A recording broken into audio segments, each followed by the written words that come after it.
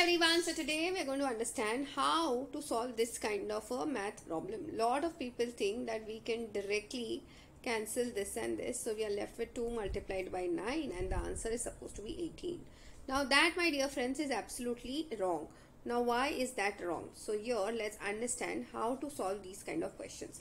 Whenever you have division and multiplication, one very important thing is all of them hold equal precedence.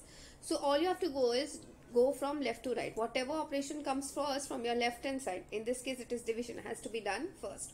So here whenever there is a fraction involved in division, we need to do the follow KCF, where K stands for keeping the first number as it is, C stands for changing the division sign to multiplication, F stands for flipping or taking reciprocal of 3, which is 1 upon 3, and continue to write the rest of the question as it is. Now we can see that 3 3s is 9, and then this 3 and 3 is cancelling. So answer for this question is supposed to be just 2.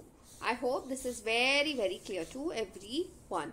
That's it for today. I will see you in the next video.